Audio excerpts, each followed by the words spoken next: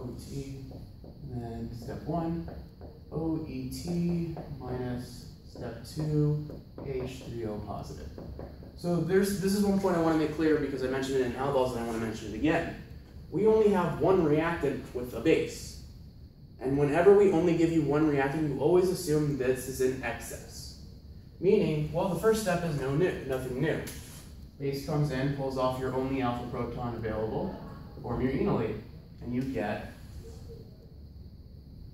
O minus, carbon-carbon double bond, and your OET.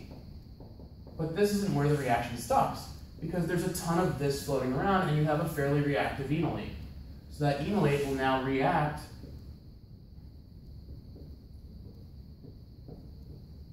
with another molecule of its starting reactant. So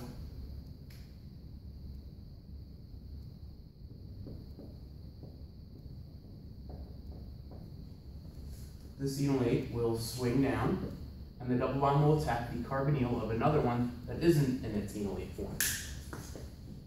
And that would result in the double bond reforming on the first one. Let's number these. 1, 2, 3, 4. Double bond of the oxygen reforms on 1.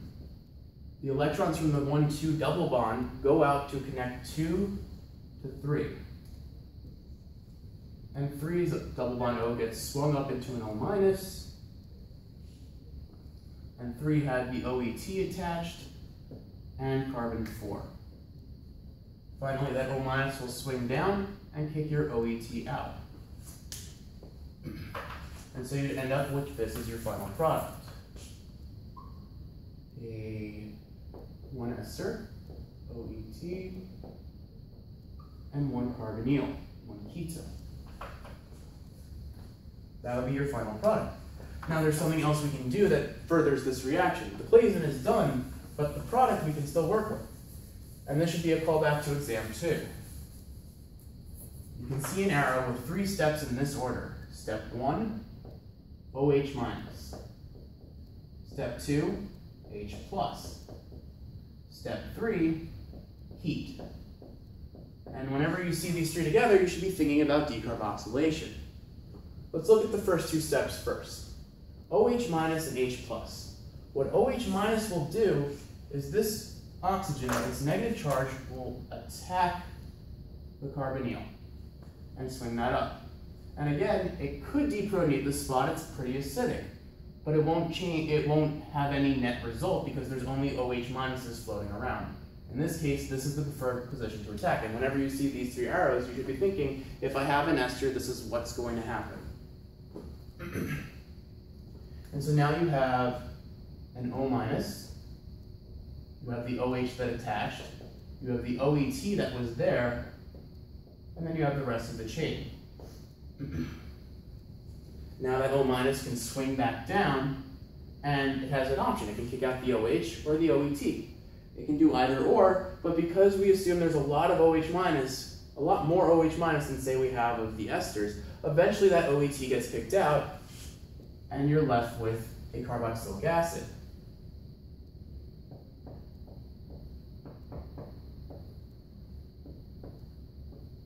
Now keep in mind, again, we have a lot of that OH minus floating around, which means it's going to look to do things. Now we have a bunch of acidic protons in the structure. We have ones here, but one that's even better than this would probably be the oxygen on the or the hydrogen on the carboxylic acid. And that OH minus can very quickly come in and grab that proton, making your O minus. Regardless of which proton it deprotonates, either this one or this one, that's the purpose of the H plus. All the H plus does is whatever anion you make, we're making sure it's not there at the end. So whether I pulled off from the middle alpha or from the OH group, all the H plus is going to do is make sure that that negative charge isn't there for long. And so the net result is still the carboxylic acid. So those first 2 steps, their purpose is to make that carboxylic acid. And then heat. Whenever you see the word heat, there are 2 possibilities. The condensation that we talked about for the aldol reaction, or decarboxylation. We saw that the aldol condensation occurs when you have a setup of carbonyl on 1, OH on alpha carbon on 2, and OH on carbon 3. Decarboxylation occurs when you have a carbonyl on 1, an alpha carbon on 2, and a carboxylic acid on 3. 1, 2, 3. And that's what we have here. We have a newly formed carboxylic acid that is 3, 2, and the carbonyl on 1. So the long story short of what happens is whenever you see this in the presence of heat, you're going to draw a dotted line through the bond between 2 and 3, the bond between the carboxylic acid and its alpha carbon that is shared with the other carbonyl.